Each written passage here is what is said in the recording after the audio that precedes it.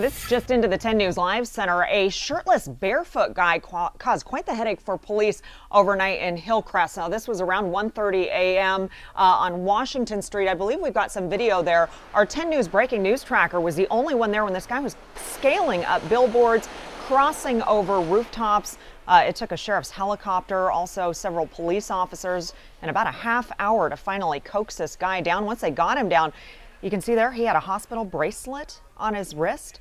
They took him back to the hospital. He's being evaluated. Guys, back to you. All right, Renee.